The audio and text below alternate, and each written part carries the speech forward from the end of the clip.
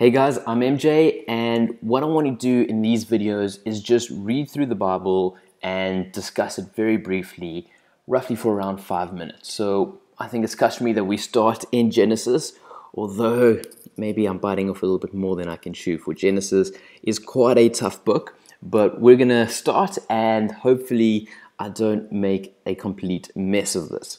The first verse, though, is pretty easy. I think it's only when we start getting into verse 2 that things start getting a little bit crazy. But let's start with verse 1. In the beginning, God created the heavens and the earth. And what I'm reading through is a PDF Bible that fortunately came with a whole bunch of notes. And they've given a note on the word beginning, on God, on created, and on heavens and earth. So we're going to be talking through these four things.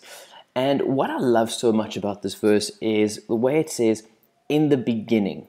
For a long time, scientists had the view that we existed in a constant universe. It was only until a Catholic priest came up with the idea of the cosmic egg, which he believed that the universe had a beginning.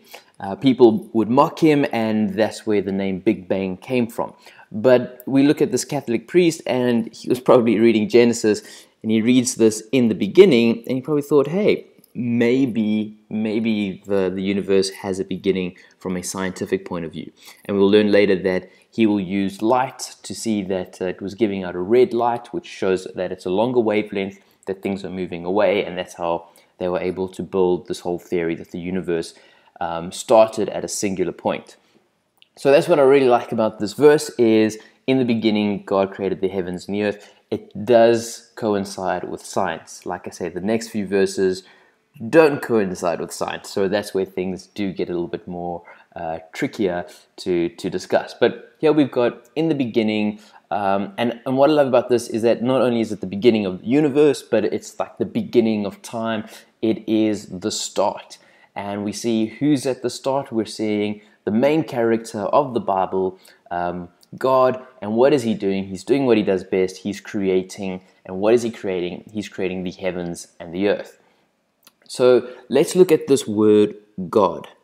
So what we've got in this little Bible thing here is they're giving me the Hebrew names. And I'm terrible with pronouncing Hebrew, but they're using a word Elohim, which is a plural form, which of course creates a little bit of a contradiction. Isn't there just the one true God? And here we're using a plural word to describe God. Christians will point to the fact that, oh look, the Trinity is present right in the beginning, whereas people from Judaism will say, no, we use the plural word to just indicate majesty. God is so amazing and great that we're going to use the plural word. He's the God of gods.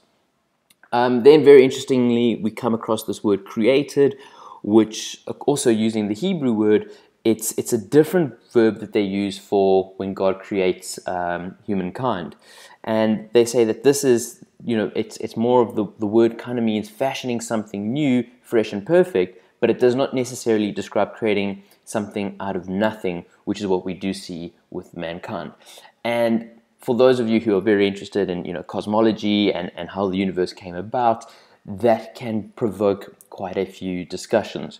Was there some dark matter lying around and God comes in there and he shapes and he molds it and he puts it all together? Or is he creating the matter with his voice and just throwing everything into existence? And finally, we see the heavens and the earth. And this can be known as something known as a memorism. Memorism is when you use a group of words to describe a singular thing. So in here, the singular thing could be the universe. So heavens and the earth could describe the universe. Just like how you say, we searched high and low is a memorism for saying you searched everywhere. So we could be seeing that type of language being used here. Or, some people have interpreted as heavens as the spiritual realm and earth as the physical realm. There's others who see heavens as the sky and earth as the land.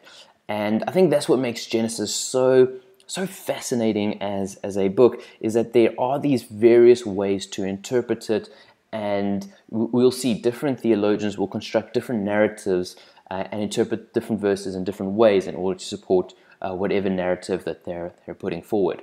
But what is cool here is we are seeing that God created the heavens and the earth, and that there was a beginning, and that is something that coincides with science, that the universe did have a start, and we didn't have this constant universe, how it was believed for I don't know how long.